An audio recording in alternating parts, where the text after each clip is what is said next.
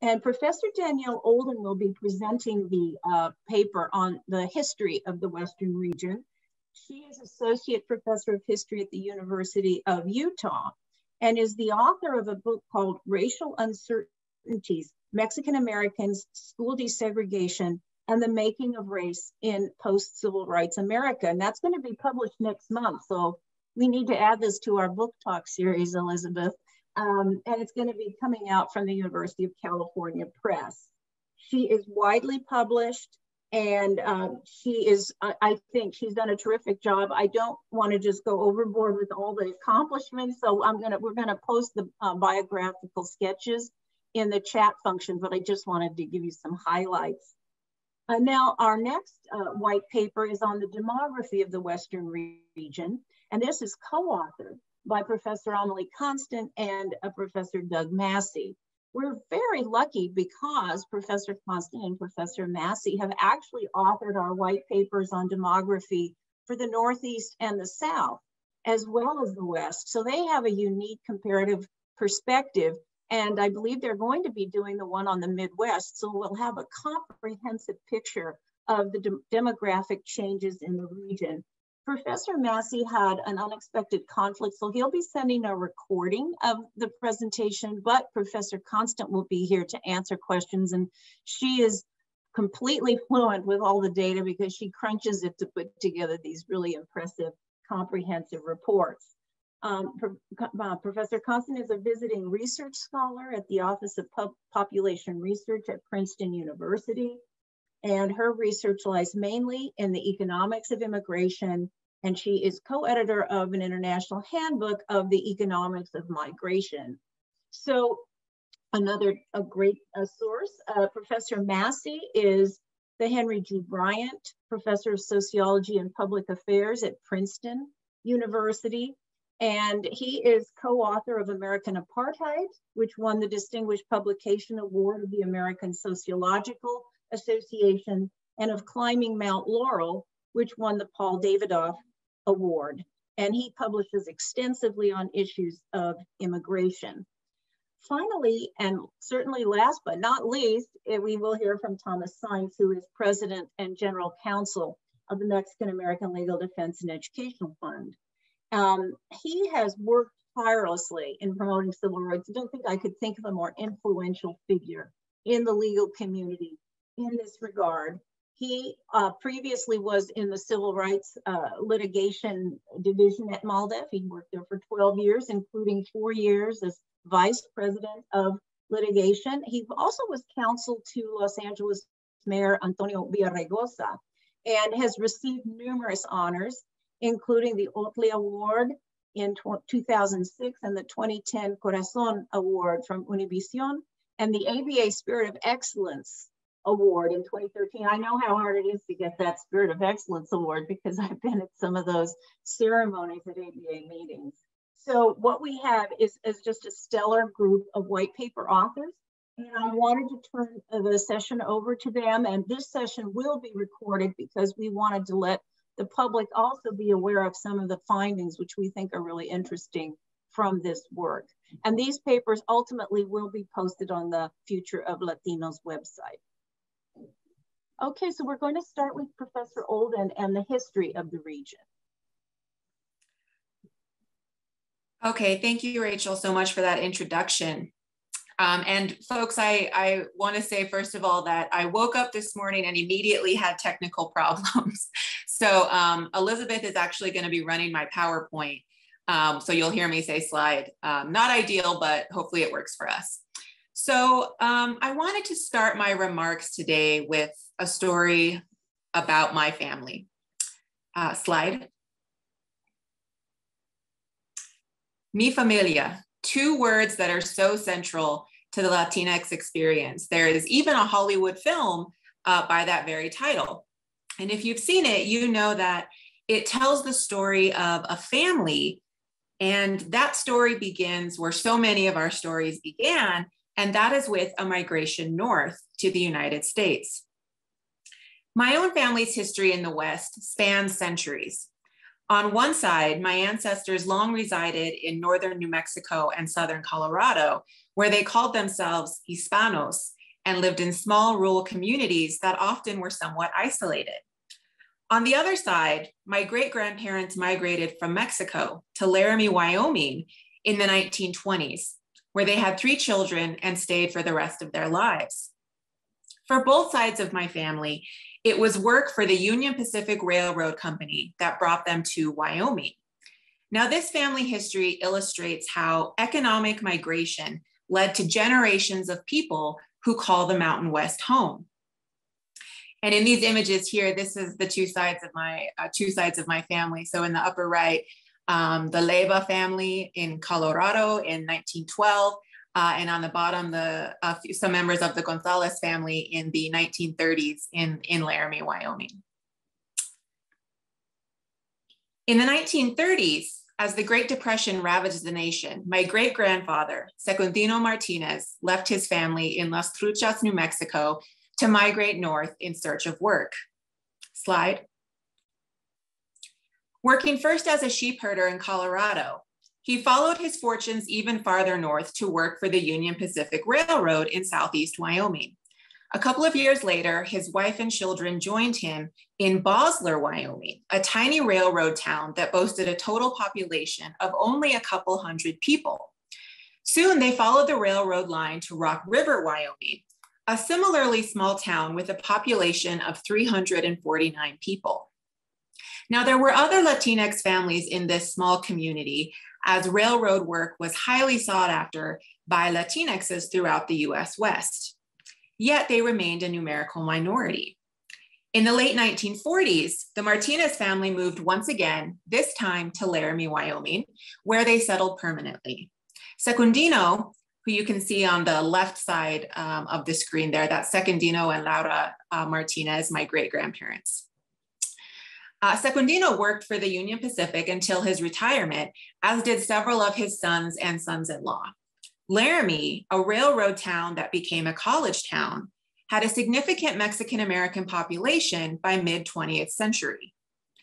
Segregated mostly on the city's west side, their proverbial other side of the tracks, these Mexican-Americans organized for social and economic betterment by establishing community organizations.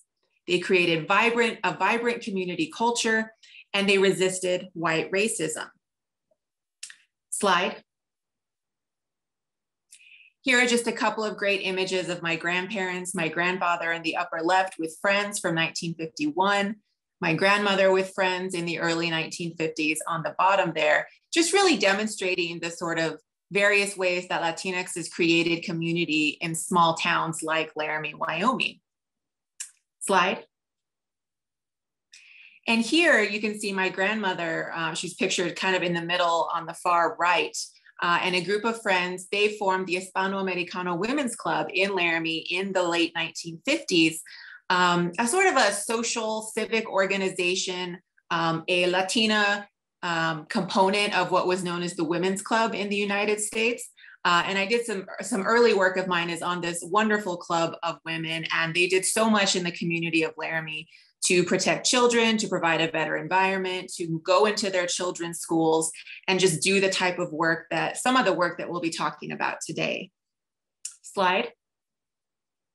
Today, the population of Laramie is 31,407, and Latinxes make up approximately 10.8% of the population.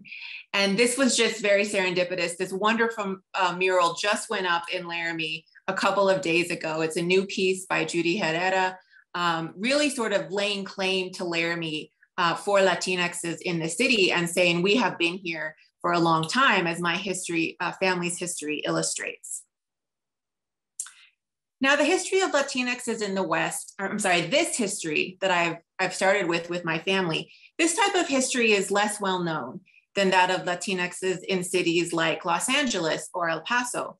But there are countless small and medium-sized cities, as well as farming areas throughout the region, where Latinxes created families, lives, and communities. While most of the historical scholarship on Latinxes has focused on those places with the largest Latinx populations, emerging scholarship is beginning to document these lesser known stories. And this work will undoubtedly contribute to a more holistic and inclusive history of Latinxes in the US West. Now, my white paper focused on economic participation and education, although I did touch upon some of the ways that immigration and civic participation and political mobilization were intertwined. My hope in that paper was to provide a history that was broad enough to trace important trends and themes in Latinx history, but also specific enough to guide our conversations about the future of Latinxes in this region. So today I want to expand a bit more on some of these themes to focus attention on what I think are some of the most pressing issues for Latinxes in the contemporary US.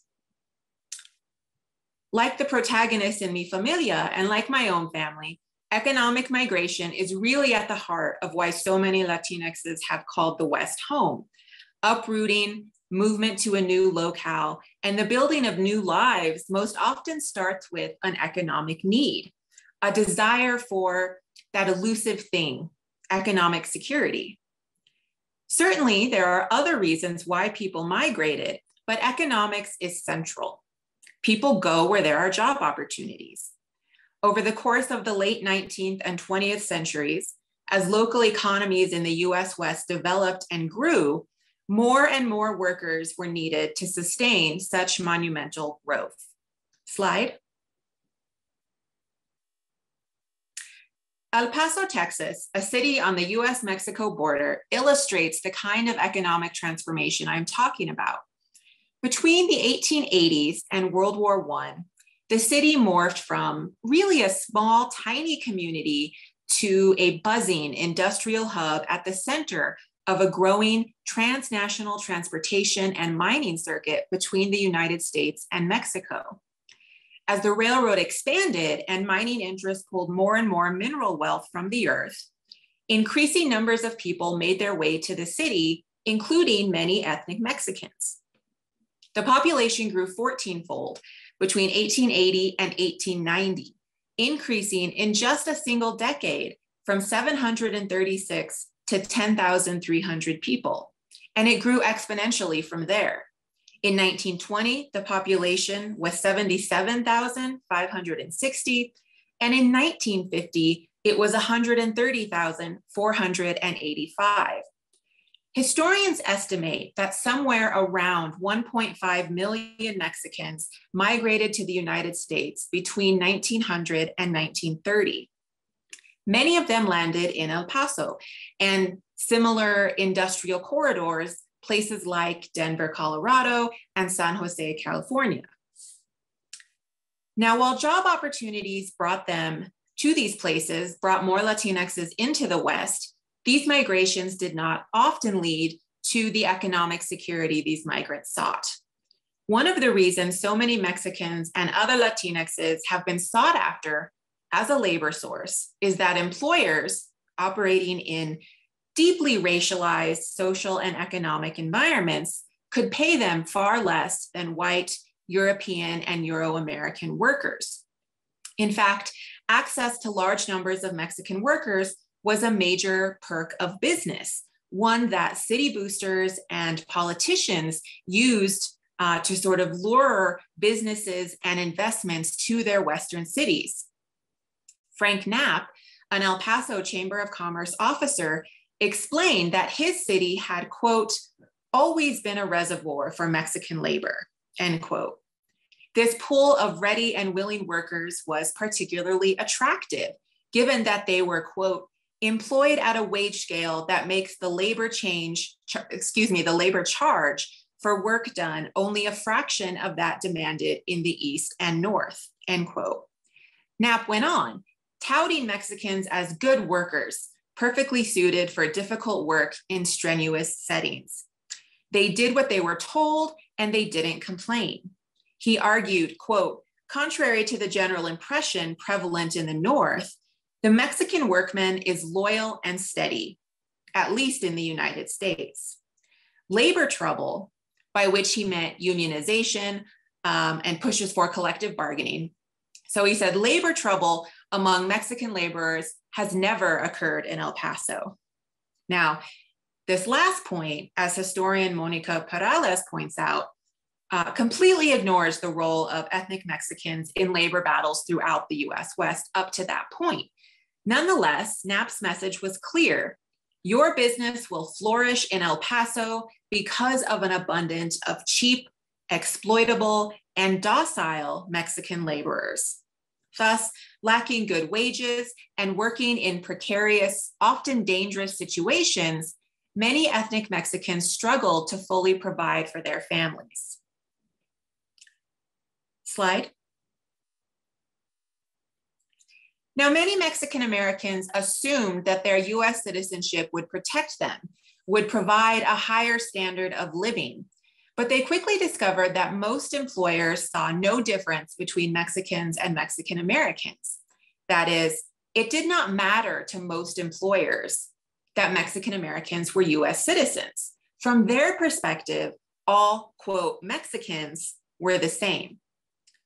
Such thinking reflected the racialized structure of labor that was shaped by local prevailing attitudes about the various groups living in any given community.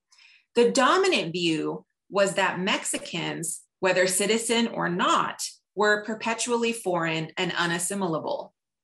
They could never be full Americans and were suited only for certain kinds of work: stoop work, dirty work, underground work, the most dangerous, difficult, and laborious work, work that paid little and required they put their bodies on the line each and every day. And examples of this are on this slide, examples of Latinx workers throughout the US West. Now, this had several implications that contributed to ethnic Mexicans' lack of economic mobility throughout the 20th century. Because citizenship did not matter, wages remained low for both Mexicans and Mexican Americans. From the perspective of many Mexican Americans, it was actually immigrant labor that drove down wages. And so many Mexican Americans understood their own economic troubles as the consequence of increasing numbers of Mexican immigrants in their workplaces and communities. Now, this kind of thinking, this was rampant once the Bracero program was implemented during World War II. Remember, though this program was created to solve the crisis of labor shortage during World War II, it actually lasted until 1964. During the years it was in operation, tensions between Mexican Americans, braceros, and undocumented Mexicans were high, sometimes tipping over the boiling point to violence. One researcher in the mid-1950s found that the majority of Mexican Americans in the Cucamonga, California barrio of Northtown were, quote, strongly opposed to the Bracero program and any additional program of its type. This researcher found that the Mexican American men he interviewed believed that the Braceros took their jobs away and drove their wages down. They also disliked the way some of the Braceros worked and blamed them for kind of hoarding the best work assignments. Frank Hernandez, a picker in the Laverne orange groves, complained, quote, Braceros were difficult because they picked it their way and they were not careful. They would get a bike and start picking before the sun came up, end quote. As historian Matt Garcia explains, angry Mexican American pickers objected to such behavior since early rising braceros got to the highest yielding trees first and made the locals look lazy. Such thinking helped drive a wedge between Mexican Americans and Mexican immigrants that hindered coalitions between them and limited labor solidarity. Of course, this only benefited big business. It benefited their employers because they desperately wanted to avoid the formation of solidarity among their workers. For them, unions were a major threat to their profit margins. And in this way, competition among and tensions between different Latinxes, some with US citizenship and some without, this allowed employers to continue to pit these two groups against each other, a reality that kept wages low and opportunities for economic mobility few and far between. US immigration policy has contributed to this dilemma by introducing the concept of the illegal alien. Slide. Born out of the 1924 Immigration Act, the illegal alien became the primary concern of immigration policy and enforcement, and reinforced anti-Mexican racism and xenophobia in the Southwest and the entire nation. As historian May Nye has argued, illegal became constitutive of Mexican, referring not to citizens of Mexico, but to a wholly negative racial category, which comprised both Mexicans and Mexican Americans in the United States. Put another way, the legal invention of the category illegal alien developed alongside the institutionalization of a new restrictive immigration regime after 1924, racialized ethnic Mexicans as perpetually foreign and thus illegal. Mexicans and Mexican Americans alike thus became the quintessential illegal aliens. Other Latinxes, even Puerto Ricans, who are, of course, US citizens, often experience the same kind of racialization and otherization once it became the dominant mode of thinking. The 1924 Immigration Act, therefore, facilitated the maintenance of a racially structured labor force in the US West. This was accomplished by providing employers with two things they wanted. First, an uninterrupted flow of Mexican laborers, and a way to further vilify and exploit these workers. So let me explain. Here on this slide is a popular cartoon from early in the 20th century from a magazine called Judge Magazine, really getting at the type of anti-immigrant xenophobia and racism that was very prevalent in the country by the dawn of the 20th century. And so here you can see Uncle Sam really struggling to protect American ideas and institutions from the oncoming tide of riffraff, right? The undesirables coming in from Europe and other places. And so there's this sense in the early 20th century that too many undesirables, right, are coming to the nation, and they are threatening us as Americans, threatening our very institutions. So that is what led eventually to the 1924 Immigration Act. This seminal piece of immigration legislation severely limited the number of immigrants entering the nation by creating a quota system whereby each sending nation was granted a certain quota, a maximum number of people who could migrate to the US. Slide. Policymakers specifically designed this quota system to favor the, quote, more desirable Northern and Western Europeans over the, quote, less desirable Eastern and Southern Europeans. And of course, it completely excluded Asians. And here on this slide, you can see the first cartoon on the left from 1921. Kind of an earlier version of the quota system was implemented in 1921. It was expanded and made permanent and made stricter with the 1924 Act. But you can see as the large number of Europeans sort of coming in, and they're entering a funnel, right? And only a couple of them get to come out on the other side. So severely limiting the number of Europeans who are coming to the nation, again, in a racist way. And then on the right, just one of many examples of anti-Asian sentiment in the country. This one from 1886. So there's a lot of anti-Chinese, anti-Japanese, and eventually anti-Filipino and other anti-Asian sentiment very prevalent in the US West that leads to things like the 1882 Chinese Exclusion Act, really the first step in what becomes a racially restrictive immigration regime. Okay, so cutting off Europeans, completely limiting Asians with the 24 Act. However, nations in the Western Hemisphere were exempted from the bill, an exemption that Western agribusiness had lobbied hard to win. These employers did not want to see migration from Mexico and other parts of Latin America limited at all.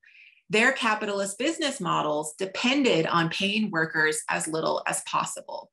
The trope of the illegal alien further enabled them to slot Mexican Americans into the bottom rungs of local labor hierarchies because it conveyed membership in a group of people deemed, in essence, enemies of the state. Such a status justified all kinds of treatment, including intimidation, threats of violence, actual violence, including of a sexual nature, and of course, deportation. The 1924 Act also established the Border Patrol, a state law enforcement body entrusted with policing the nation's borders and in practice, its interiors for so-called illegals. And this provided powerful new weapons for Western employers keen on controlling labor and ensuring that their employees worked for poverty wages. Deportation and the threat of deportation became, in very short order, key methods of labor control in an already racialized labor regime that both depended upon and vilified ethnic Mexicans. Over time, of course, US border enforcement grew and transformed in important ways, but always Mexicans, and by the 1980s, Central Americans were its prime targets. Today, it is not only deportation and the threat of deportation that keeps Latinx immigrants in line, but also, of course, imprisonment in ICE detention centers, referred to as ice boxes because they are so cold, and most grievously of all, family separation. These practices, referred to as deterrence, do not actually stop migrants from coming to the US, but they do reinforce the racialization of Latinxes as illegal aliens, unfit for membership in the nation and deserving of legal and social repression. Slide. Luckily, there is a long history of ethnic Mexicans and other Latinxes challenging such repression and state violence, a history that reveals important insights for contemporary immigrant rights movements. And here you can just see the development over the last several decades of this regime in which illegal alien has become a racialized trope, right? A racialized identity for especially ethnic Mexicans. We all know the type of language that is used in anti-immigrant language in the last couple of decades, and you can see a couple of examples of this on the slide. So the most comprehensive study, historical study on ethnic Mexican challenges to US immigration policy and practice is focused on San Diego, California, the busiest port of entry along the US-Mexico border, and in fact, one of the busiest land border crossings in the world. There, starting in the late 1960s, a group of radical Chicanxes organized against what historian Jimmy Patino calls the deportation regime. Simply an immigration policy based on deportation, one that represented, quote, a systemic force that targeted ethnic Mexicans in its very functioning. These activists were part of the burgeoning Chicanx movement of the late 1960s and 1970s, but they pushed the limits of Chicanx identity and politics by including Mexican immigrants in their community, making non-citizen migrants central to their politicization and social movement organizing. Slide. Like generations of Mexican Americans before them, Chicanx movement participants had to struggle with their relationship to the Mexican immigrants among them. Would they organize around a nationalistic, citizen-focused civil rights framework, which tended to exclude Mexican immigrants, or would they form an identity and politics that included their own non-citizen kin, coworkers, and comrades? This was a real debate within Chicanx movement organizations, and people came to different answers, and they did not always agree.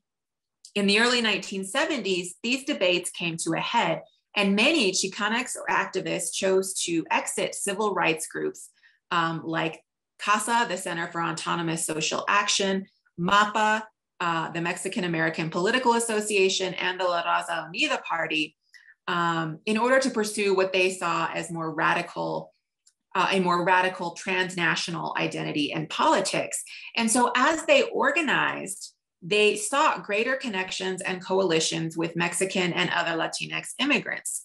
For years, people like Herman Baca, who you can see pictured in both images here, he publicized and fought against the violence of the deportation regime as practiced by both the Border Patrol and local law enforcement.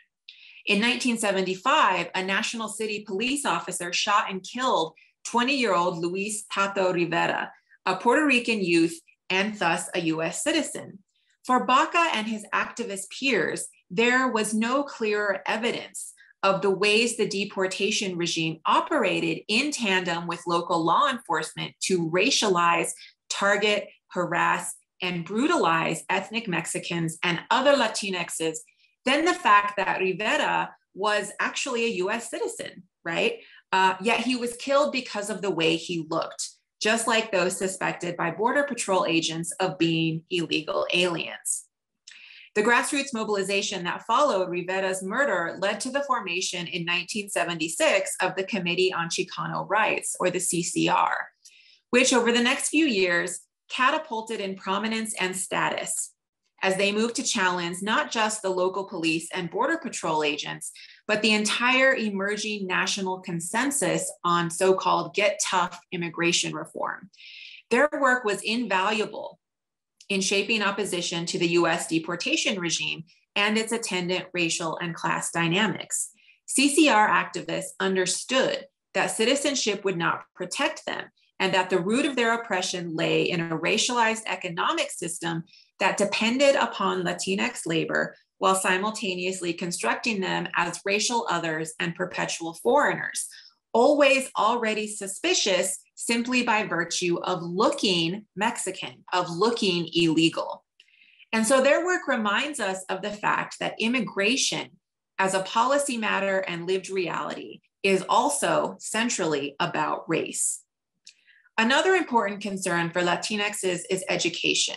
And Mexican Americans have a long history of challenging racist discriminatory actions on behalf of K-12 and college school officials. Slide. Student activism, oh, I'm sorry, I forgot about this one. This is just a great image from 1981 from Yolanda Lopez, really challenging the entire construction, the entire idea of this illegal alien, right? And pointing out that, you know, that they are the original inhabitants of this land. Slide. So student activism in particular has had a long and lasting impact on American society. The Mexican American student walkouts of the late 1960s and early 1970s dramatized for the nation, indeed the world, that the dissatisfaction, frustration, and anger many Mexican American young people experienced in their schools. Now, as I wrote about in my white paper, they were fed up with all sorts of practices in the schools, racist teachers, indifferent teachers, counselors that, you know, instructed them to go into vocational labor, tracking programs, all of these things. They also wanted culturally relevant education. They wanted history courses, other social studies courses, art and music courses that provided them with an education they could relate to, one that celebrated Latinx societal contributions, one that explained their lived realities and helped them realize their true potential. So in short, they wanted an emancipatory education. And these demands were nothing short of radical in a society determined to hold them back. Now, these students' efforts led to some immediate victories. In some places, school districts were more responsive than in others and conceded that they needed to hire more Mexican American employees. Others instituted elective courses in Chicanx history, and in other cases, student demands for bilingual bicultural education led to the inclusion of these kinds of programs in court orders that attempted to redress segregation and other forms of discrimination. But student protesters also inspired others, including their parents and other family members, inspired them that something needed to change. In this sense, they convinced growing numbers of ethnic Mexicans and other Latinxes to get involved, to join social and civic organizations working for the betterment of their communities. Some historians, in fact, credit the student walkouts with igniting the broader Chicanx movement. All of that said, though, I believe that the true significance of the Chicanx student walkouts is more long-term. We can see the legacies of these efforts today, all over our educational system and in broader American society. More Latinx youth graduated high school and went to college than before the walkouts. More became various kinds of professionals, lawyers, doctors, social workers, teachers, and others, thus contributing to upward social mobility. Others, having been politicized by the walkouts, went on to lead social justice organizations in their communities. Now, students continue to utilize the school walkout as a legitimate protest method, one that continues to resonate with large swaths of US society. In recent years, we have seen young people walk out of class to protest gun violence and the lack of action being taken to combat it, climate change, anti-gay and anti-trans rules and laws, racist, sexist, and transphobic dress codes, bans on ethnic studies, anti-immigrant policies, and most recently, the rollback of Roe v. Wade. And it was the actions of Chicanx students in the late 1960s and 1970s that put this protest tactic on the map and paved the way for generations of youth seeking to have their voices heard. There are other long-term legacies. College programs in Chicanx Latinx studies are the direct result of the 1968 East LA walkouts and others like it. Widespread support for diverse curriculums that include Latinx histories and cultures, support that has grown steadily since the 1960s, has led to important revisions in social studies standards and advanced placement courses. There is, of course, more work to be done. Slide. This work has been more comprehensive in some states more than others. Texas, for example, is notorious for revising social studies standards in ways that are exclusionary and tend to reinforce traditional notions of American exceptionalism. Of course, we all remember the attacks in Arizona on the Tucson Unified School District's Mexican American Studies program, which in 2010 culminated in the passage of Arizona House Bill 2281, which outlawed curriculum that they said, promoted the overthrow of the US government, promoted resentment of certain people, advocated ethnic solidarity. Clearly, this was a racially motivated attempt to make illegal a program that since its origins in the 1970s had been raising the educational attainment and achievement of Mexican American students in Tucson. So I know I'm out of time. And so I have some other things to say about this, especially most recent critiques on so-called critical race theory. But I want to sort of save that for the question and answer section if you do have those comments. But the one point I wanted to make is that the ability to teach and learn about these critical subjects will be essential for the future of Latinxes in the United States. Thank you. Thank you so much, Professor Olden. Now we're going to turn to the presentation on demography, and Doug Massey has provided us with a recording that we're going to show now.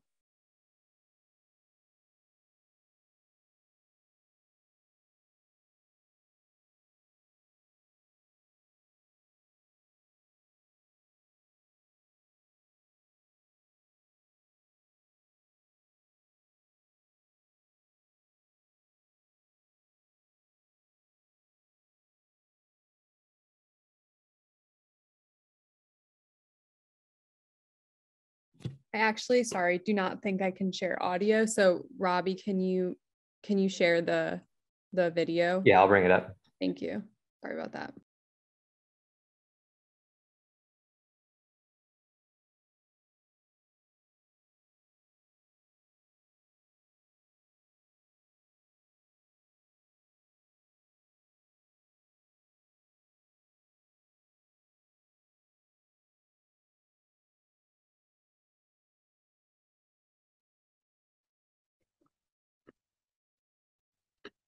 Hello, everyone. I'm sorry I can't be there in person to give this presentation, but it did coincide with my 50th high school reunion, and I did want to go.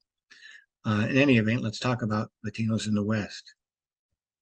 First thing to know about Latinos in the West is that they are the oldest and largest Latino population in the country, going back clear to the beginning of the 17th century. As you can see from the chart, the first settlement was founded in North America in 1600, had about 700 Spaniards settling in what is today New Mexico. And over the decades, that grew steadily to a peak of population of about 60,000 by 1850, 2 years after the annexation of the northern part of Mexico into the United States. And these people entered the United States and suddenly became American citizens. Latino presence in the West also goes back to 1769 in the state of California, California was settled much later by Spaniards compared to New Mexico. And even at the 1821 in Mexican independence, it only had 22,000 Spaniard inhabitants in California, compared to 28,000 in New Mexico. And rather than increase by the time the United States annexed California, the Latino population had actually decreased, whereas it had increased in New Mexico. So the circumstances of New Mexico and California are quite different. And the circumstances of the West compared to other parts of the country are quite different because of the well-established Latino population in what's today known as New Mexico. So here's the Latino population in the 4 census region as of 1850, the first census after the 1848 accession of the northern 40% of Mexico into the United States. So you can see it's by far the largest Latino population. The next closest is the South, and there almost all the population is in Texas, and very small populations in what is now the Midwest and the Northeast. Here we see the growth in the Latino populations of the United States starting in 1850, moving up to the present. So you see that in 1850 there were very small numbers, and that was common across the board, with the largest being in the West, but still rather small numbers. And then beginning around the early 1900s, the West and the South began to pull away from the rest of the census regions. And then after 1950, the West pulls away from the rest of the regions, and close by is the South. And they both grow until they become very close together and approximately merge by the year 2020, with about 23.8 million Latinos in the West and 23.4 million in the South. The Northeast comes in a third with 8.4 million, and the smallest is in the Midwest with 5.6 million Latinos. This shows the regional distribution of the Latino population from 1850 to 2020. You can see that back in the early part of the mid of the 19th century, the largest portion of Latinos was in the West, and the West reached its maximum density about 1860, with a 70% of all Latinos living in the West, compared to 20% in the South, small percentages in the Midwest and Northeast. The West steadily declined through into the early 20th century, and the South comes to its largest percentage in 1910, and then the Midwest and the Northeast begin to grow. The Northeast reaches its highest percentage in 1970, and since then it's really been a decline in both in the Northeast, and a slight increase in the Midwest, and substantial increases in the South, and slow declines in the West, so that the West and the South are about equal. Relatively small percentage of Latinos live in the Midwest, and about 14% in the Northeast. Here you can see that the growth of the Latino population in the West is really a story of California and the rest of the Western states, with a huge growth in California's Latino population beginning to pull away from the rest of the region around 1940, and then steadily increasing to the 1940s, accelerating in the 1970s and 1980s, clear up to the year 2010, when it slows down a bit as migration is redirected to other parts of the country after the militarization of the California-Mexico border. The rest of the West goes along at a very slow pace until 1970. There's an acceleration, and a big acceleration in the after 1990 up to the present. And this looks at the rest of the states in the Western region, aside from California. You can see that Arizona is by far the biggest now, followed by Colorado, then the state of Washington, then the state of New Mexico, then the state of Nevada, then Oregon and Utah, and then down towards the bottom are Idaho and Hawaii. At the very bottom with the populations in the tens of thousands rather than the hundreds of thousands or millions, are Alaska, Montana, and Wyoming. Arizona and New Mexico and Colorado are quite similar through most of the early 20th century up until around 1960. And then the New Mexican population slows down and the Colorado's population lags, and Arizona's begins to pick up and climbs during the 1970s and 1980s. And then when the Operation Gatekeeper is launched in Southern California to block the pathway northward for undocumented migrants after 1994, there's a huge surge in migration through the state of Arizona, through the Sonoran Desert into the state of Arizona, and leading to a large settlement of Latinos in that in that state. And it's now 2.2 million Latinos in Arizona, followed distantly by Colorado, and the rest of them spread out below that. Here you can see the total dominance of California compared to other states in the West, with about almost 16 million people. The next closest, as we saw, was Arizona, Colorado, New Mexico, and the state of Washington. And the others are much farther behind California, but nonetheless with significant populations in the hundreds of thousands. Here we get a very different picture when we look at the relative number of Latinos. Here we see the percentage Latino in the Western states. And if you take predominance in the population, the largest relative population of Latinos is in New Mexico, where they're almost half of the population, 47.7, 48% or so. And they're followed by California. And then next is Nevada, which has a relatively small population compared to those other two states. But in relative terms, Latinos are a larger proportion of the population in Nevada, and then Colorado, and then some of the more recently settled states, Oregon, Utah, Washington State, and then the smaller states. Here we see the national origins of Latinos in the West. And as we see, it's always been dominated by Mexicans, very strongly dominated by Mexican presence. Initially, it was overwhelmingly right after the annexation of Mexico. And then by 1970, it was Mexicans constituted for 88% of the population. That went down into the 70s, back up into the 80s, and back down into the 70s. So till by 2020, it's about 77% of the population. So it's been between 75 and 80% of the population for most of the past 40 years. Central Americans have grown a bit. Other Latinos, which is a grab bag of different origins, has varied. South Americans hasn't been very big. What's notable is this very small presence of Cubans, Dominicans, and Puerto Ricans. There just are not many Caribbean origin Hispanics in the Western states at all. Most of the population dynamics come from immigration, especially in the 1970s and 80s. You can see this in the percentage foreign-born among Latinos, where the percentage foreign-born goes up between 1970 and 1980, stays very high, and then goes down slowly over time as the births begin to take a bigger part of the account for a bigger part of population growth, and immigration continues but slows down eventually. And you can see that it's really affecting Central Americans and South Americans, especially also Dominicans, but they're very small in number. Mexicans were already a large population, so the arrival of immigrants didn't change the foreign-born to that extent because they were coming into a large population that was heavily native-born.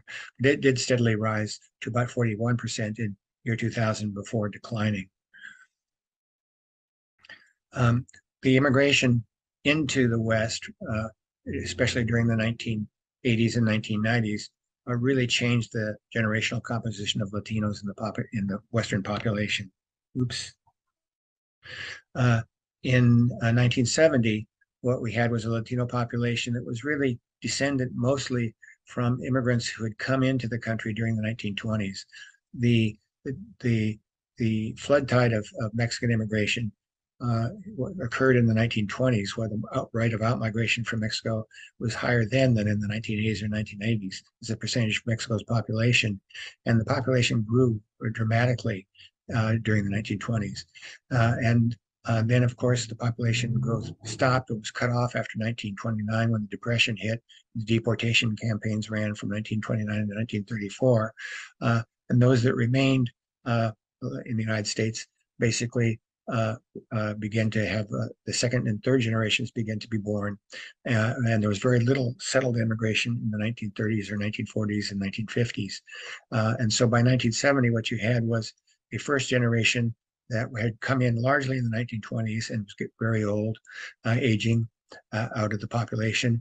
And a second generation that consisted of adults born in the 1940s, 1930s, and 1940s, and a very young third generation of Latinos that was really part of the baby boom.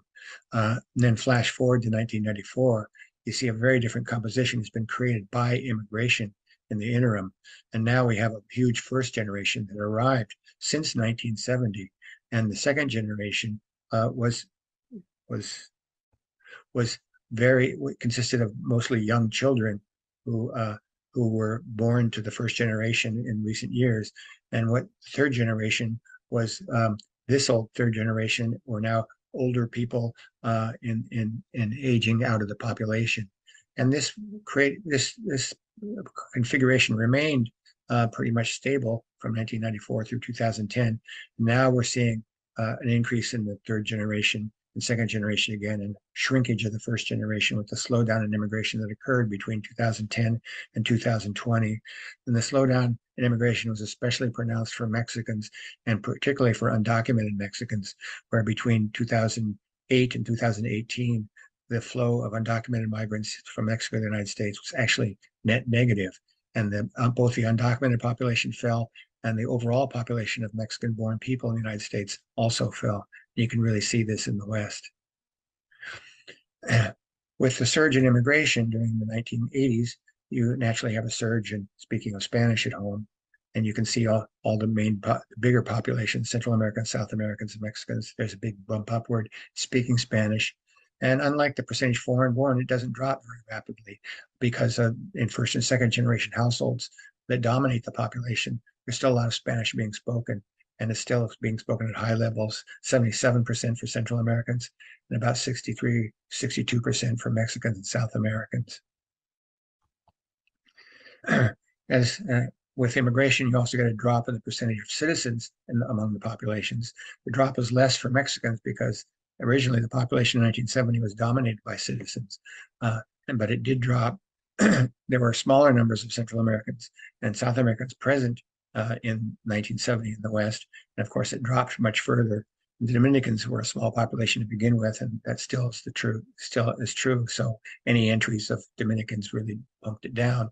But thereafter, the percentage of U.S. citizens rose, both because of births and because of naturalizations. And naturalizations especially increased after 1980 and the 1990s, when particularly in the United States, legislation increased the penalties for not being a U.S. citizen, and it increased the risk to Latinos immigrants for not being citizens, while Mexico authorized the dual citizenship for the first time in history.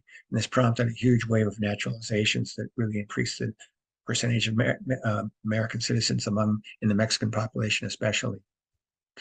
And among those who are citizens, a very large share had always been registered to vote, between 65 and 83% back in 1996.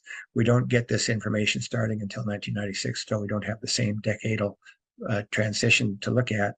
But you can see that by 2020, fairly high shares of Latinos are registered to vote, of citizens, ranging from about 70 to 85%, and not a big difference between the various groups.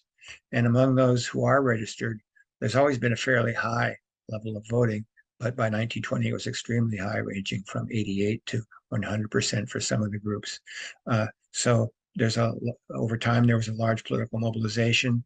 Policy changes in Washington and in Mexico City brought about a surge in naturalizations, and so there's a lot more citizens registered, and a lot more citizens who are registered voting.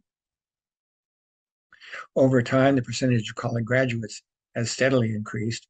It went down for some of the populations during the immigration years as less educated immigrants arrived in the United States to push the average down, especially in small populations like Dominicans. But over time, percentage college graduate has gone steadily up. And by 1920, it was highest for South Americans at 43%, followed by Dominicans at 35, Cubans at 33%, Puerto Ricans at 30, other Latinos at 25.5. And down at the bottom are Central Americans at 16.4 and Mexicans at 14.5. So they lag behind the other groups. Here's median household incomes for the various populations. We see a similar pattern, also traceable to immigration. So they start out at a fairly high level, and then the immigrants arrive and pull the wages down, the average incomes down. They go back up, and then in the 1990s, there's a bit of a lag, and then there's a pretty flat between 2000 and 2010. But between 2010 and 2020, we see a climb, or an increase across all the different groups until by 2020, we see that Dominicans are the highest, and South Americans, South Americans and Central Americans are next highest, but they're all bunched up between 60 and 83,000. Median home values for Latinos in the West follow the West Coast housing markets. Fairly low in the 1970s, and a big uptick between in the 1980s and 1990s, then a bit of a downturn during the 1990s, and then another burst in housing values from 2000 to 2020, with home values ranging from $340,000 to about $459,000. And when you multiply the percentage of homeowners by the percentage of by the median household value, you get an estimate of potential home wealth. It's the wealth that would be accrued by the group if they all had paid off their mortgages and at the end of their life cycles had done this. And you can see that potential wealth is greatest for South Americans, followed by Cubans, followed by Puerto Ricans and Dominicans, and with Mexicans and Central Americans lagging behind. Now we get to the Latino populations of specific metropolitan areas. One of the things that's characteristic about the West is the widespread settlement of Latinos throughout the region and across the states. There are so many cities with significant Latino populations compared to other regions, especially the Midwest and Northeast. And of course, in California, it's dominated by Los Angeles with over 6 million Latinos, followed by Riverside, San Diego, San Francisco, Fresno, and going on down to very small populations. These are all the cities and metro areas in California with at least 30,000 Latinos. And Chico, Chico meaning small, is aptly named as the smallest Latino population of these. And we can see the real influence of agriculture in the distribution of Latinos across the metropolitan areas of California.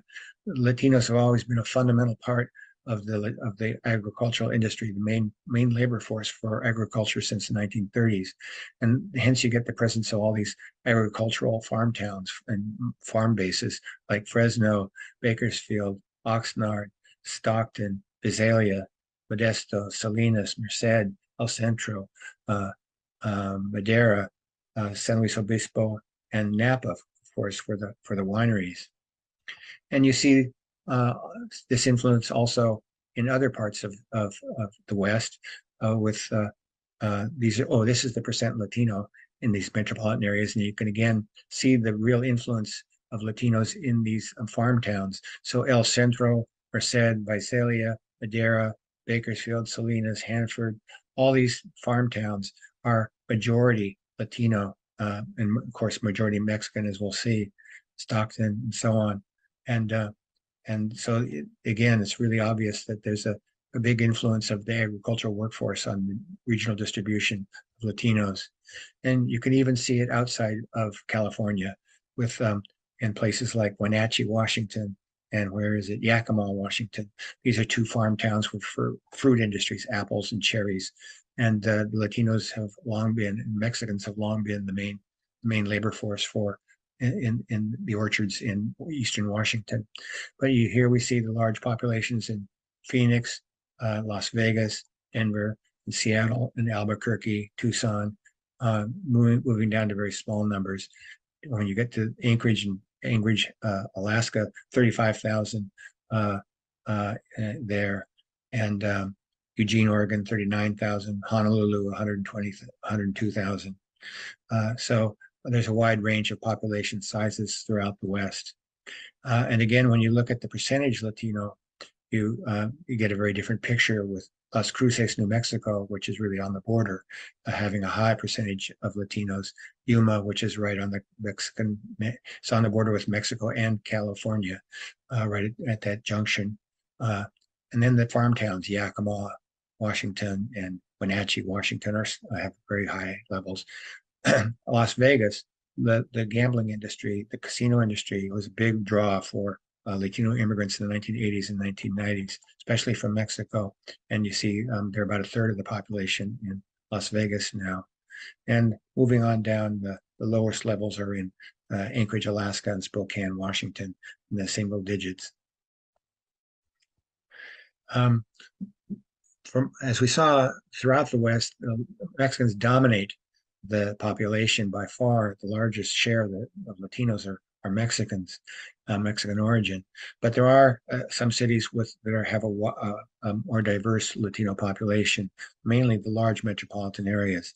So you can see here in San Francisco, only 62% are Latino, and you have large populations of Central Americans and South Americans and other Latinos as well. And Los Angeles, it's also Central Americans. It's the second largest, and other places like Santa Rosa and Vallejo in the Bay Area also have a larger number. But the farm towns are really overwhelmingly Mexican. Chico, Fresno, Hanford, Napa, Modesto, Merced, Madera, heavily Mexican because of the farm workers. And in the other parts of the West, we see that in general, Mexicans still dominate, but there are large exceptions. Well, the biggest exception is in Honolulu, and that's because of the history of Latino migration to Hawaii. Hawaii and Puerto Rico came into U.S. control at about the same time, and Hawaii began its territory history as a U.S. territory, as an agriculture area, growing sugar and pineapples, and to bring in a workforce. Puerto Ricans were originally the founding ethnicity among Latinos in Hawaii. They were brought in to work in the sugar fields, coming from Puerto Rico, where sugar was cultivated. They were heavily recruited by growers in Hawaii as a skilled labor force for sugar production. And then Santa Fe is another big exception. And here it's the other Hispanics. And these are the descendants of the Spanish immigrants from the 16 and 1700s who really had their own separate Hispano culture that was distinct from other cultures in the region. And they still see themselves as not necessarily Mexicans or any other group, but really native Hispanos, native Latinos in the United States, and their origin is unique to themselves. And you see that also in other parts of the West, particularly in Santa Fe as well. So those are the two big exceptions for the Albuquerque, Santa Fe, and other places, Pueblo, Colorado. These are the places where descendants of the original settlers in New Mexico live today. And here you can see the percentage of Latinos in different populations, and these are the four largest metropolitan Latino populations. In general, they started in California. They start from small percentages, beginning because of the massive inflow of Anglo-American migrants during the gold rush and the rapid economic development of California. And they don't begin to grow till the immigration of the 1920s, especially in Riverside. There's a huge increase in Latino population during the 1920s. And the Depression hits and there's deportations and they go down. And then they begin to rise again in the 1960s and 1970s. To the point where Riverside is now majority Latino. Los Angeles is almost majority Latino. San Diego is about a third of the population is Latino, and Phoenix is almost a third as well. San Francisco is the lowest with 22%. In other metropolitan areas, you see different patterns. So in Tucson and in Albuquerque, Latinos were majority still in 1900, and as those developed and Anglo-Americans moved in, the percentages went down, bottomed out around 1960, and then have edged back upwards till Albuquerque's almost half Latino again, and Tucson is about 37% Latino. Denver never had a very high percentage, and it began to grow in the 70s and accelerated after 1990. And here you see the smaller cities still with relatively small percentages of Latinos, and they began growing after 1970 as well. So now let's turn to segregation patterns. This is the index of dissimilarity, where an index of 60 and above is considered to be high, 30 to 60 is considered to be moderate, and below 30 is low. We can see that in the 1970s, Los Angeles went from moderate towards the high level of segregation, crossed the threshold in 1990, and has been above 60 since then. San Francisco also increased at this time and then went down. Riverside has been fairly stable with a burst upward in the 1990s. So basically we see these large cities in the upper reaches of the moderate range and into the high range with Los Angeles. And these are Latino white segregation in other metropolitan areas in the West. And again, you see Tucson was relatively high at 50, going down. In general, there's been a constriction in the variation. So there's a wide variation here as things are happening, migration and whatnot. And then they're converging on a level between 30 and 45, which is basically in the lower half of the moderate range. So not a very high level of segregation. And this is the spatial isolation, which is how isolated they are within neighborhoods. And it gives the percentage Latino in the neighborhood of the average Latino.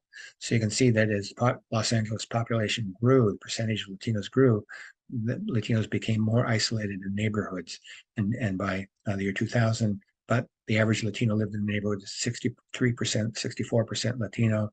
Phoenix now, or Riverside, Riverside is about 60%. The average Latino lives in the neighborhood is about 60% Latino, and in Phoenix it's up to 46%, and in San Francisco it's up to 48%. It's relatively no, that's San Diego. Sorry, San Diego's about 48%. That's relatively low in San Francisco, only about 32%, as the Mission District gets increasingly gentrified.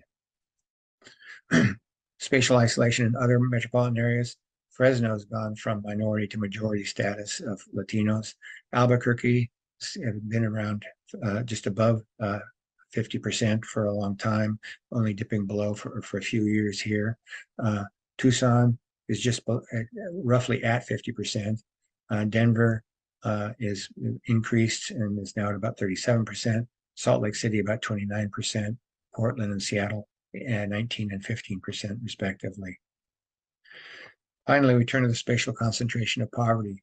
Segregation matters because it affects the degree to which people are confined to, it affects the distribution of neighborhood advantage and disadvantage, and tends to concentrate whatever the characteristics of the population being segregated are. So if there's a high rate of poverty, it concentrates poverty. If there's a high rate of affluence, it concentrates affluence. And what we see here is the spatial concentration of poverty. And this is a typical pattern for the United States, going down in the 1970s, up in the 1980s, remaining fairly high, and then dropping after the year 2000 to 2010. We do not have data for 2020 yet, so these data series all stop at 2010. They won't be ready for another couple of years before we can get 2020 data.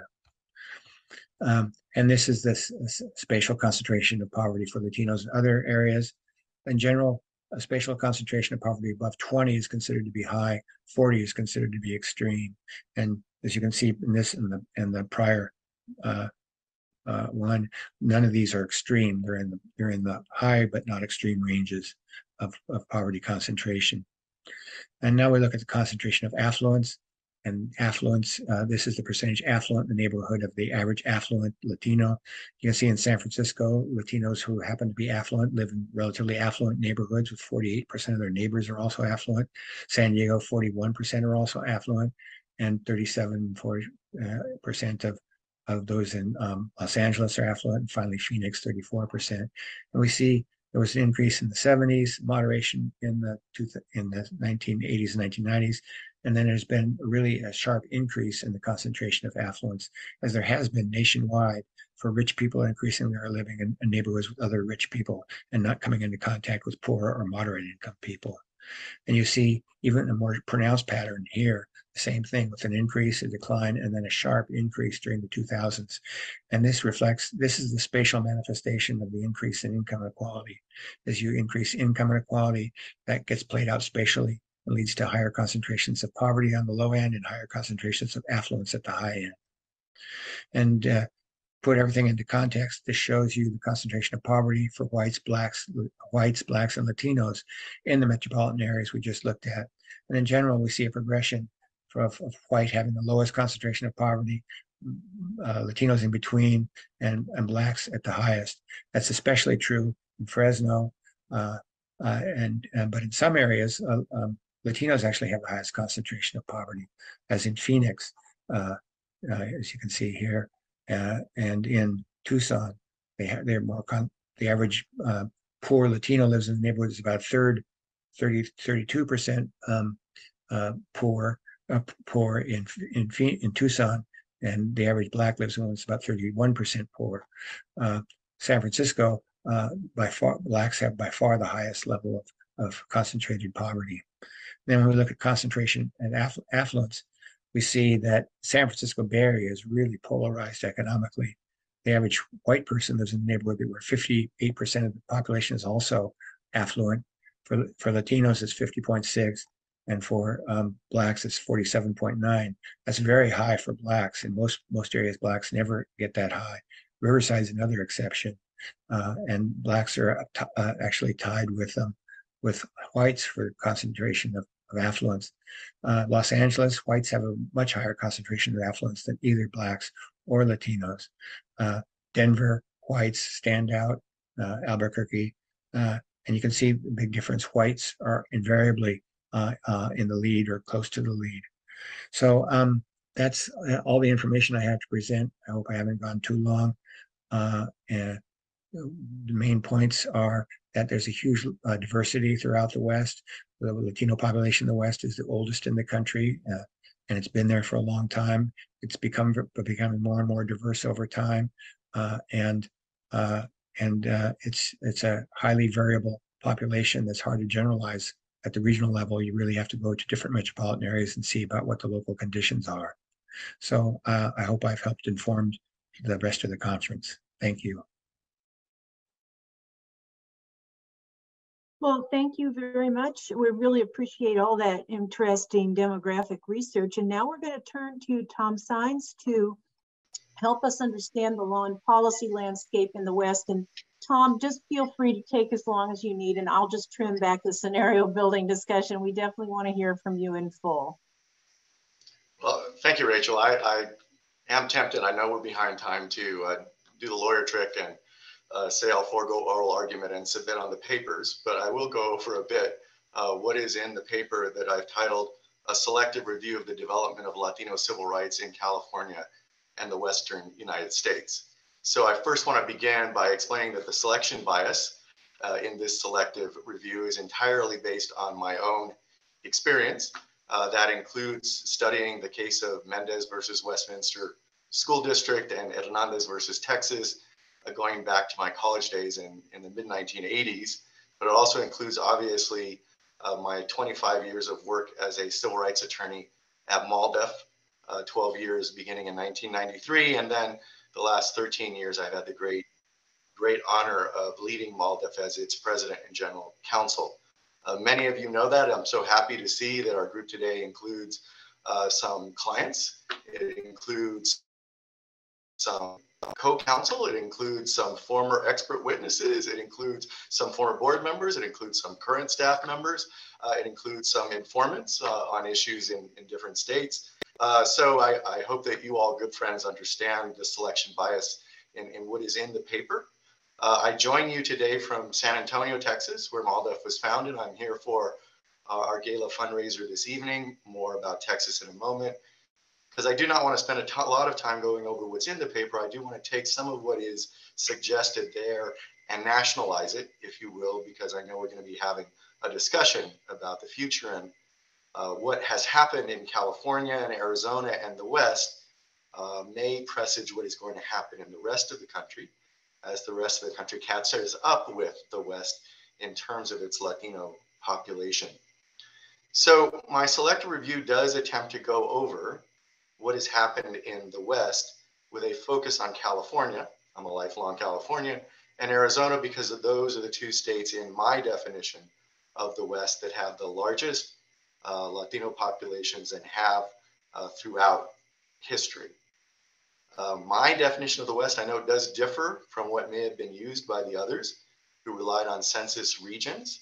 So my definition as a lawyer of the West is the federal Ninth Circuit Court of Appeals. What that means is it does exclude some important states that might be in others' definition of the West for the Latino community, like Colorado, like New Mexico, like Utah in particular. So I've focused only on the Ninth Circuit states, which is basically Arizona and the coast, and not included discussion of some of those other states, including, of course, the all-important state of Texas, where I am today, but I will comment on that in a moment. The paper does go over the pre-civil rights era in order to help to establish first theme, which is that California, and in particular Latino civil rights in California, have throughout our history been precursors, trendsetters of civil rights developments for all communities nationwide. That began in the pre-civil rights era with a number of cases that anticipated and predated later US Supreme Court precedent in important areas like restrictive covenants, like access to public accommodations, and perhaps most prominently like school segregation in the Mendez case. That pre-civil rights era, particularly in Mendez, also presages another constant issue in Latino civil rights nationwide, and that is struggling with the issue of Latinos, Mexican Americans as a race or as another definition of an othered group. That's still an issue of contention today in the law. As you know, the Census Bureau is once more teeing up a discussion and consideration by the Office of Management and Budget about whether the census and other federal data collection should unify the question on Hispanic origin and race to a single question, thus making Latino identity on a par with other racial groups for the first time since 1930 under the census. The pre-civil rights discussion with the Mendez case recognizes that California, as other parts of the country, struggled even back then with acknowledging a previous history of racializing the Mexican community and actually putting that racialization of the Mexican American community into statutory law that was basically ignored in the Mendez case, for example.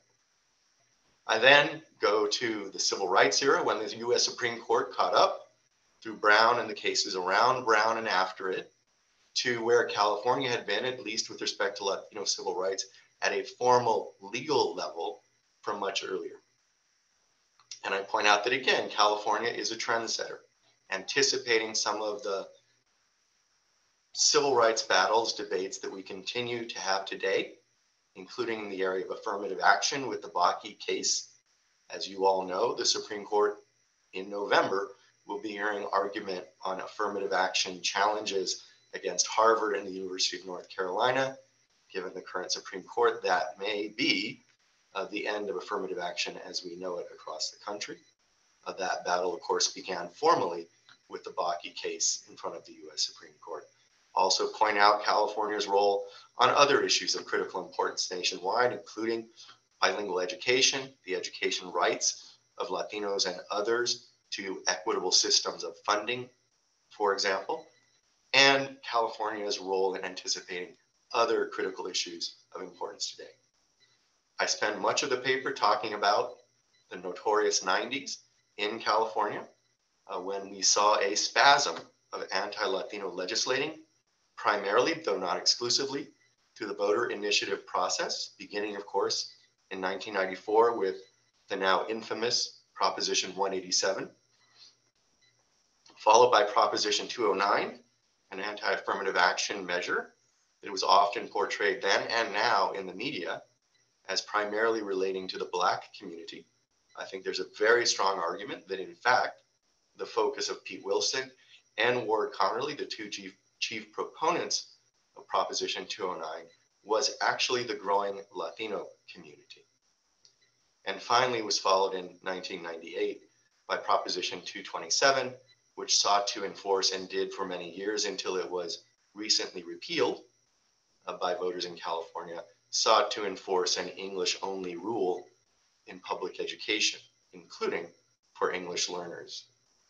I point out then that the neighboring state of Arizona, having reached a similar plateau of Latino representation in the population, a similar threshold, saw a terrible year, 2010, obviously not confined to 2010, as Petra could certainly tell us all, but really saw a manifestation in 2010 of more anti-Latino lawmaking in the form of Arizona's own initiative to implement an affirmative action ban, but most famously by SB 1070, an anti-immigrant law that sought to deputize all law enforcement agents in Arizona to enforce federal immigration law, with all of the consequent discrimination that we had already seen in Arizona through Sheriff Joe Arpaio and his actions.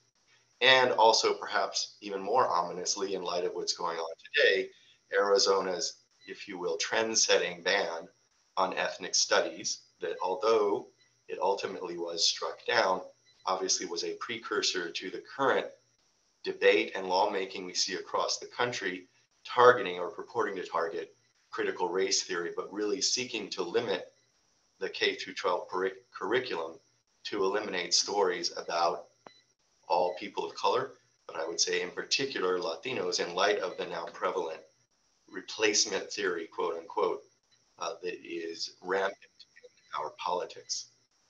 I assert that a lot of what is behind this and what is behind what I call in the paper the California paradox, which I'll explain in a minute, is the long legs, the long effects of demographic fear. Namely, the fear that the growth of minority communities, but here in the West, but throughout the country, particularly the growth of the Latino community, is somehow a threat to the continued traditions, continued culture, continued politics of the contemporary United States. That demographic fear we have seen exploited by some political leaders in California in the 90s by folks like Pete Wilson, like Ron Unz, like Ward Connerly. Also in Arizona, some 15 years later in 2010, an exploitation of demographic fear of the growth of the Latino community through SB 1070, the others by folks like Jan Brewer and Russell Pierce. And as I mentioned previously, Sheriff Joe Arpaio. I assert that that demographic fear has a mirror effect on more progressive allies who I really believe they're consciously advised to avoid speaking to the Latino community as a racial group, as a racialized community, in order to avoid inadvertently provoking the demographic fear that they have seen exploited by the other side of the political spectrum because triggering that demographic fear they believe will result in votes against them. That I believe in results in folks like Governor Gavin Newsom avoiding speaking to the Latino community as a racial group, as a racialized group, an avoidance that does not apply to other racial minorities in California, where he has spoken directly to Native American grievance with an apology in the beginning of his terms as governor, the Black community, whom he has spoken to directly, particularly in the aftermath of the George Floyd murder, and the Asian American community that he has spoken to directly as a racial group in light of the increase in hate crimes against the Asian American community as a result of the pandemic and its characterization by Trump and others. So this avoidance of highlighting Latinos as a racial group, a racialized group, leads to the California paradox, where we have perhaps some of the most progressive policies and laws in the country, including laws that benefit the growing Latino community. But we have an unprecedented level of underrepresentation comparing population to representation in leadership positions, unprecedented and not faced by other communities. In the paper, I give examples related to the California Supreme Court, which throughout its history has never had more than one Latino justice at a time. Other smaller racial groups have had many more.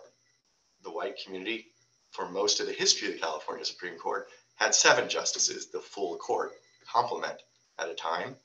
A few short years ago, there were 4 Asian Americans on the California Supreme Court at the same time. And next year, with the seating of the new justices, there will be 3 Black justices on the Supreme Court at the same time. There will be 2 openly LGBT justices on the Supreme Court at the same time. And even though she is now Chief Justice, we are still confined to 1 Latino at a time on the California Supreme Court. The other example that I gave was the effects of a progressive policy, namely a law that required, until it was predictably struck down in court, that required California-based publicly traded corporations to include women on their boards.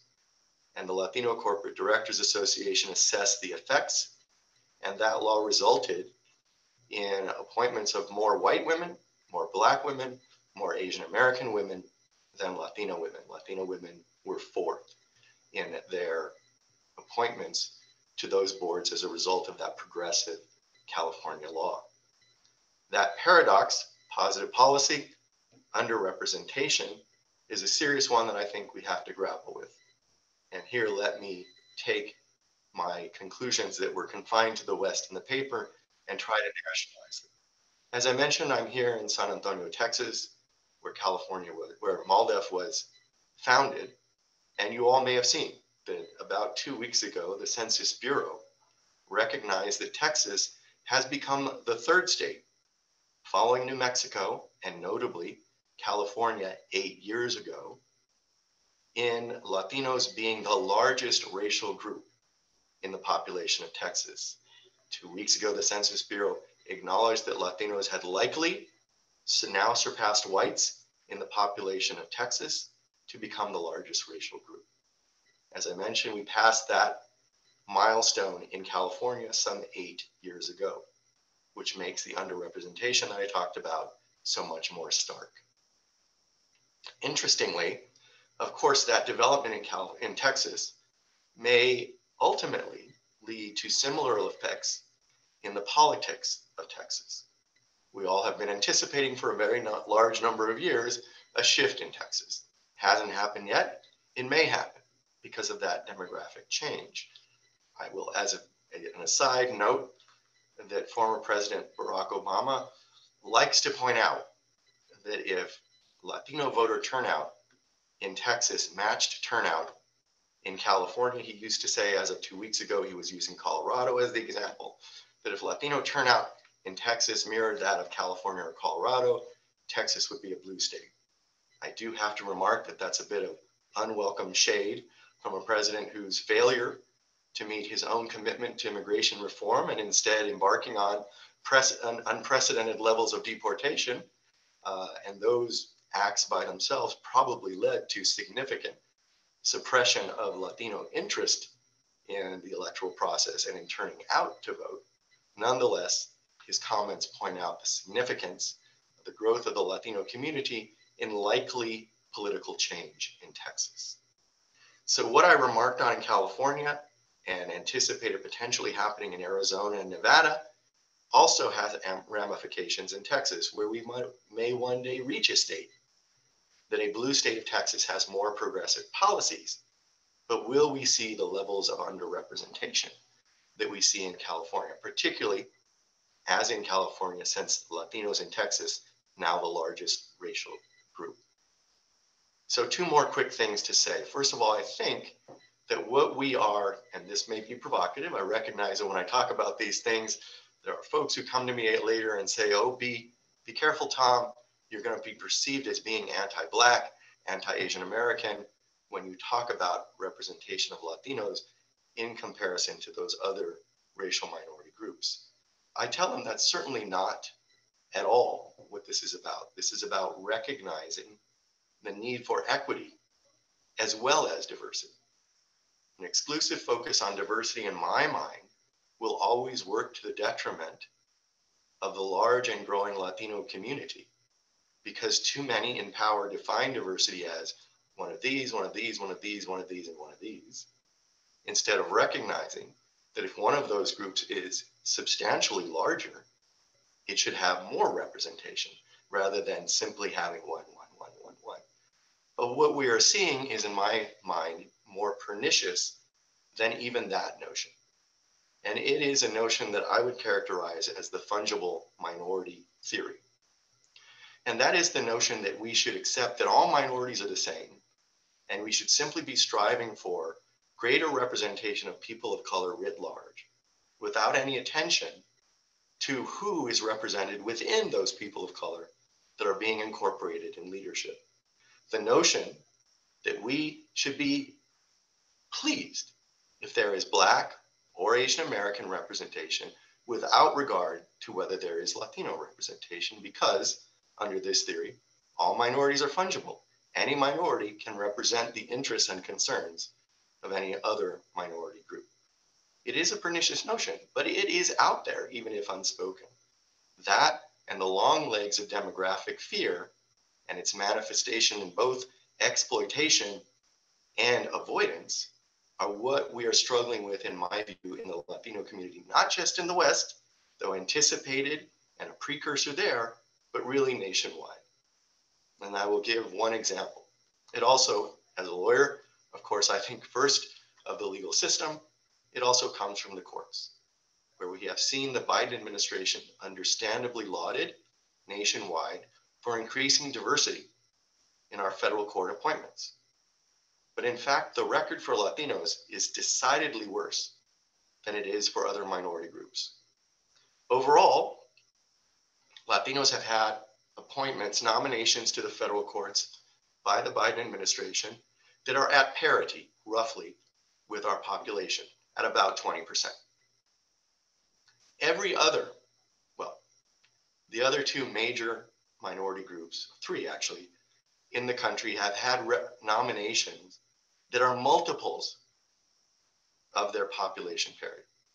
So Blacks have been appointed by the Biden administration to federal courts at 2 to 3 times population parity. Asian Americans have been appointed to federal courts by the Biden administration at 3 to 4 times population parity. Native Americans, largely because of their very small percentage of the national population, have been appointed by the Biden administration to the federal courts at 4 to 5 times population parity. So we are the only racial minority group left with only parity. As I've said to the administration directly and to the public, it is wonderful then that the Biden administration has stopped digging the hole for Latinos, but without going above parity, it has done nothing to fill in the existing and significant hole of underrepresentation for Latinos on the federal judiciary. But most importantly, what we have seen from the Biden administration is appointments to the district courts, trial courts for Latinos, but a dearth of nominations to the more important courts of appeals, the second level of courts below the US Supreme Court. In these circuit court appointments across the country, the Biden administration, at this point, really the end point of its 2 years in office, the Biden administration has appointed 15 Black judges to courts of appeals across the country. It has appointed 11 white judges to courts of appeals across the country. It has appointed 6 Asian Americans to courts of appeals across the country.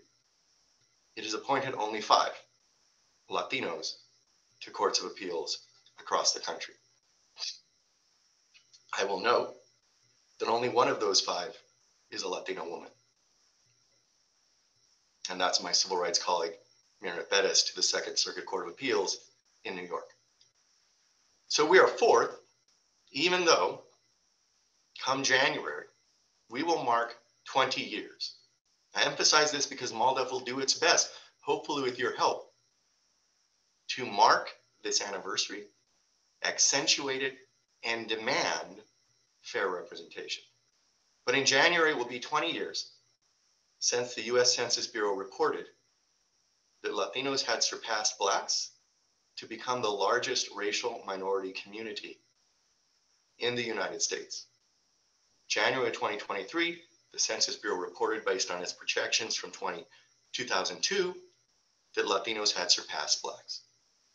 It certainly doesn't feel to me like we are being accorded what you would expect would be accorded in representation to a group that has for 20 years been the largest racial minority group in the country.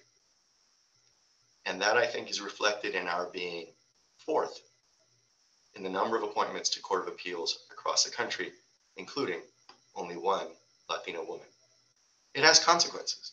The Fifth Circuit Court of Appeals, which includes the states of Texas, Louisiana, and Mississippi, Texas obviously dominant with its 40% Latino population, currently has not a single Latino or Latina judge actively sitting on the Fifth Circuit. The 10th Circuit, which includes New Mexico with the largest Latino population proportion in the country, and Colorado and Utah, currently has no Latino or Latina judge actively sitting and hearing cases in the 10th Circuit Court of Appeals. And that is entirely a consequence of the Biden administration choosing to succeed the only Latino, Judge Carlos Lucero, on that court with a non-Latino nominee from the state of Colorado. So there are consequences for representation on our courts at the highest level from this underrepresentation that I talked about and that I highlighted in the paper through the particular experience of California with a long history of anticipating, being a precursor to civil rights developments through the Latino community for communities nationwide and laws nationwide. A long history of that being a trendsetter. And yet we have this disturbing current situation of the California paradox. So with that, an attempt to nationalize some of the issues I think we face. Don't get me wrong, we still have significant policy issues, and obviously policy can influence and affect representation in critically important ways. But I think from my vantage point today, that this issue of the California paradox is one we have to anticipate and come up with successful strategies to avert at a nationwide level. Thank you.